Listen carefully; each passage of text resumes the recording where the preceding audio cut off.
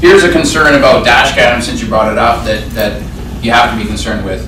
We talked about the VIN card, checking people's VINs, especially with Teslas, that, you know, so the moment you get near, they start recording.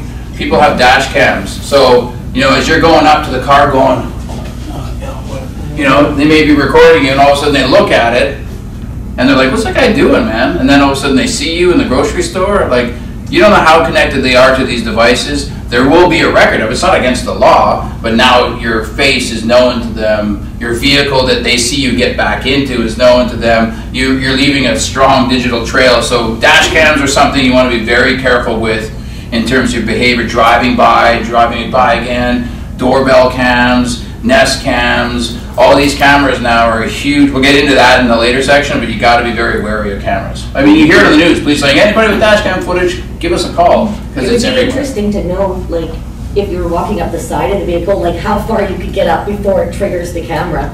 Teslas do it 360, the new Oh, do they? Yeah. Oh, okay. Yeah, you can't get away. I mean, they're great, you know, and they're high def.